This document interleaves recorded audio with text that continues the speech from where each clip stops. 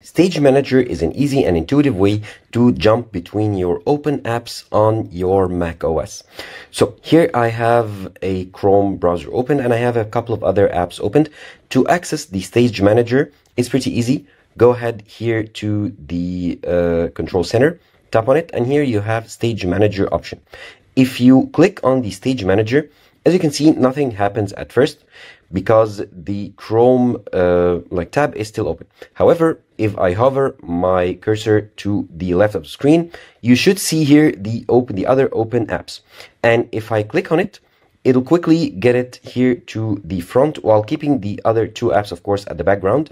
And if I want to switch to the other app, which is Canva, for example, I'll just hover my mouse to the left once again, and I tap on Canva, and as you can see, the other applications are laid out beautifully or arranged beautifully here on the left.